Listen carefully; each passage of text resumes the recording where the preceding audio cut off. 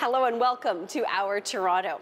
Last year, CBC Toronto shared a special project called HerStory in Black, showcasing Black women who've marked a place in Canadian history. But we thought about the up-and-coming young Black women who are already making a big difference in their communities. And there are many, and we're sharing those stories in a new series called HerStory in Black, The Next Generation. This week, we introduce you to a grade 12 student who's letting empathy guide her career choices.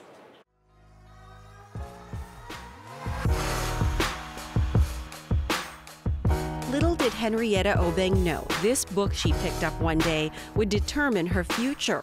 It's called April Raintree.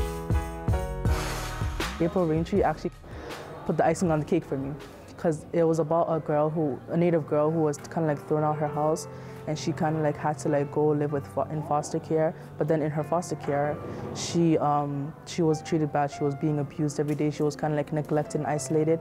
And every time her social worker would come and do like a evaluation of how the house is going, she would tell the social worker everything that's happening, but the social worker wouldn't believe her. So day and night she had to like go through the abuse and everything. The story stuck. Henrietta felt for the characters, and she knew their struggle was very real for many kids. And that's what kind of like made me want to do it, because there's a lot of kids in their foster homes that are going through abuse and neglect and isolation every day. So that's what made me want to be a social worker. I had two options. Either I want to do social work or like something with fashion.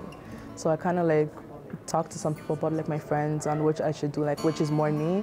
And they told me that social work is more me because I like helping people. So I was kind of like, I kind of researched a lot about social work, like what does social work do? Because I don't want to say like I want to do social work and know nothing about it.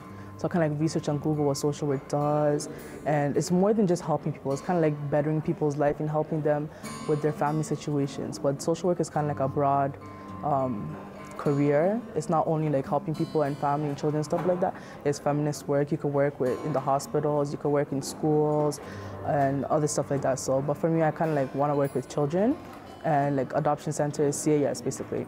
Henrietta is full of energy. She is just totally effervescent in the classroom. She has lots of ideas. She has lots of sort of forward-thinking aspirations. She has a passion for anything related to social justice, helping the community, supporting the community. Empathy for those who need help but may not be able to help themselves.